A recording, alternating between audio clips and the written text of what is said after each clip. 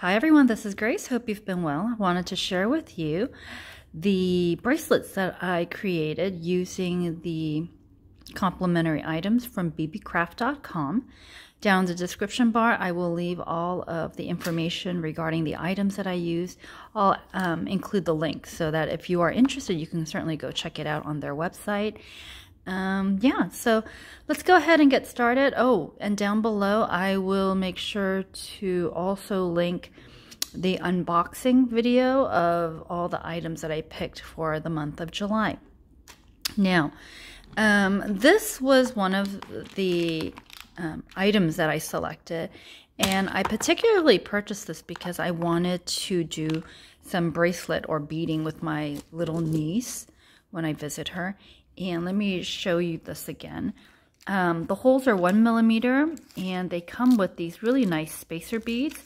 I am leaving the spacer beads in the little Ziploc bag because I just don't want them to fly everywhere if I end up having to, if I make the mistake and drop this storage container. But it's really nice. It comes in a nice storage container. And I think that the next time I place an order, I will end up getting certainly more of the ivory and the white because as you can see, what I did was I wanted to create bracelets that I know that I could use every day, not just for the fancier occasions. And so what I did was I picked black and white, and I used this thin spacer bead, and I think it came out quite nice. And this kit actually comes with this stretchy cord, and it's, I think, 8 millimeters, so it snugly fits into the holes. And so it does take a little bit of getting used to, but I think it's still sturdy enough that you can thread all the beads and spacer beads certainly into this cord, and it's really stretchy. So I even left a little bit poking out so that you can take a look. Do you guys see that? Hold on. Do you guys see that? So, and I'll explain why that one has a little knot, whereas this one you really can't tell, and it's as seamless as I could make it. So yeah, but I thought this would be nice to pair with, say, a pair of jeans and a white shirt, like a white dress shirt, or actually not even jeans, but a nice pair of black pants with a nice pair of white dress shirt. Wouldn't that look really pretty? So, and then I have silver circular earrings, like diamond earrings that fit. Hold on. All right, sorry about that. Oh, my cough. So anyway, I selected this because, oh, there it is. You can see, but you can't really tell when you wear it. And it looks just like that. It comes on really nicely. And yeah, I thought it was really nice. It came out looking pretty. And so picked that one up. And then what I did with this one is I wanted to give it a little bit more of a spring color, and I have quite a number of pastel outfits. And so what I did was I took this little green and then paired it with kind of a little bit more of the opalescent pearl instead of the vibrant white. And then I used this little spacer beads. So even though you guys are probably thinking it's the same bracelet, I don't get it. Hold on. All right, I wanted to take it off for you. So even though it literally is pretty much the same bead and the same format, you'll notice that because of the spacer beads, the bracelet looks different. So let me explain to you why this one has a little knot and this one is as seamless as I can get it. With this one, I think I ended up tying it 3 or 4 times. With this one, I could have sworn I tied it 3 times, but apparently not, because this one was just as big as this. But when I took it off to get ready to film this video, it broke. The string unraveled. And so, yeah, you can imagine my dismay. I hunted things down, and I think if the spacer beads and the lack of the pearl beads can be accounted for. I think I am missing a white one and a green one. So it is what it is. But I didn't want to, you know, waste the cord that I had cut. And I had purposely made the bracelet a little loose. Like when you do the black one, you can tell it hangs kind of here instead of right at my wrist. And so because of that, I knew that I could shrink this down. And even though it's just one, you know, 2 beads less with a spacer bead, I think it still looks okay. Oh, don't mind the wristwatch marks. I took off my wristwatch just now. So yeah, I thought it came out looking really pretty. And so yeah, it came like this. And as you can see, I still have a lot of beads and spacers. It doesn't even look like I made a dent in any of these, huh? So,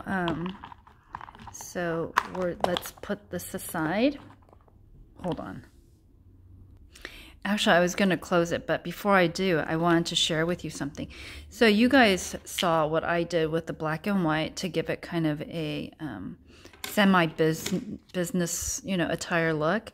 And then this one I used so that I can use with my, what is it, spring pastel suits. But I was also thinking you can pair this up, or even pair that up. You guys can tell I really like the white. But you can also pair this up. You can pair this. You can do Mardi Gras, or this would be really pretty too. And so just a lot of varieties. And so for those of you who buy suits or dresses, and you just have a really hard time finding jewelry that really matches your outfit, I think this would be a really great set to try out, because you can then color coordinate your own. And I can totally now see why a lot of women like to buy their own, not buy, but make their own jewelry, because, you know, it's so versatile. So anyway, there's that. I'm just going to put that aside, so at least you can see what was created. Now, the second and third items that I used today, this is one of the kits. And again, it comes in this really sturdy container. Don't worry, I'm not going to spill it. I always wonder, am I going to spill it? I'm doing this one-handed, but yeah. And then you guys can see these are rondelle beads, and just a really vibrant sparkle on the facets. And again, the size is 1 millimeter. And so what I did was I selected this knowing that this kit would come with the stretchy cord, so that I wouldn't have to buy my own separate stretchy cord, just to, you know, see how I like it. And I really like making bracelets. It's a lot of fun. And so what I did was I wanted to create something that was a little bit more casual, more fun. And so I was looking at, and I knew that I had ordered this separately. I think it comes in a pack of like 40 maybe or so, or 20 something. And it just says love, believe in love. I picked the one that says handmade with love. So as you can see, it's this tiny little thing that says handmade with love. And I thought it would just be really cute to just string that and then have this. Although if you have other charms that you want to use, certainly you can do that as well. And so yeah, you can color coordinate your outfits during the summer especially. It might be fun to do kind of like a light blue and a dark blue, or even this, or even that. I mean, the sky's the limit, you guys know. And this is what it looks like. Very pretty, very shiny. And here, there we go. And the great thing about these is that based on your wrist size and how loose or how tight you want your bracelets, you get to make the length. And so yeah, I will say the string, for the most part, it does take a little bit of getting used to, but I did hear that if you have difficulty threading it, what you can do is dip it in some hot wax to just stiffen the elastic cord, and that will give it kind of like a needle-like hardness, so that they thread through the beads a lot easier. So yeah, but I ended up getting these, and I thought that this was really cute. You can certainly use this not only to create bracelets like I did, but I was also thinking of using these with to create like bookmarks. You know, those bookmarks with charms. And so I was thinking of the especially the ones with like big holes like this. Remember the pink ribbon that I have from June? You could totally thread that in, or the purple one, and then just tie it and create this really pretty bookmark. You can certainly tack this on to chunky charms, create planner charms, you know, a whole slew of things. Or if you want, you can just put this in the necklace cords that also BB Craft sells. And yeah, you can just thread that along and it becomes this tiny little delicate, like this one, love. It would be this tiny little delicate charm.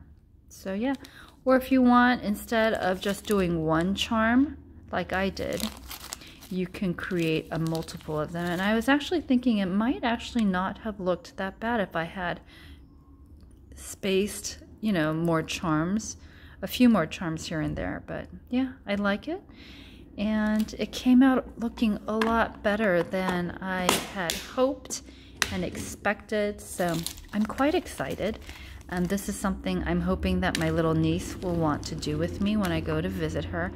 And if nothing else, I mean, she has that father-daughter dance every year, and so I thought it would be nice for her to create. She usually likes kind of pink and white, so it might be nice for her to create like a pink and white bracelet, kind of the way I did the green and white, or the pearl bracelet, or she could do purple and white. I mean, sky's the limits, right? So anyway, I wanted to just share this project with you.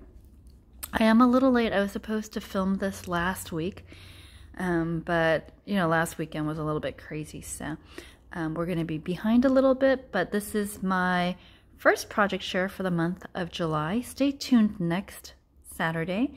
I hope to then have the remainder of the items that I selected to try out, and so I'll share those with you. Certainly I'm interested to see the pom-pom makers, as well as the ink, not the ink, but what am I talking about? The buttons. I ended up getting some really cute little buttons, and so you'll get to see what I create with those. So all right, take care, everyone. Like, subscribe, and I'll see you later. God bless.